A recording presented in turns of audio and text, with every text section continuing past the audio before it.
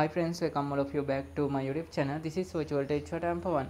So in this tutorial I am going to show you the process of fixing this error on any version of Lineage OS.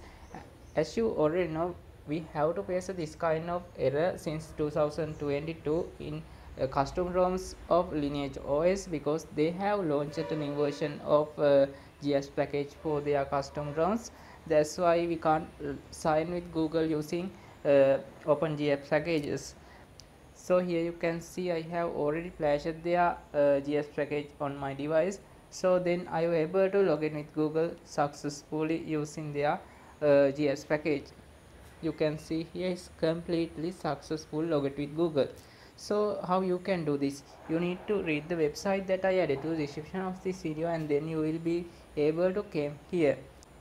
Then scroll down and select the version of custom ROM that you have flashed on your device. In my case, I have flashed Lineage OS 18.1.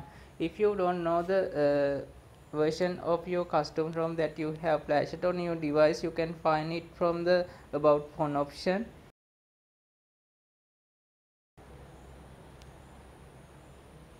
You can see here the Lineage OS version, and then you will be able to download the correct GS package for your device.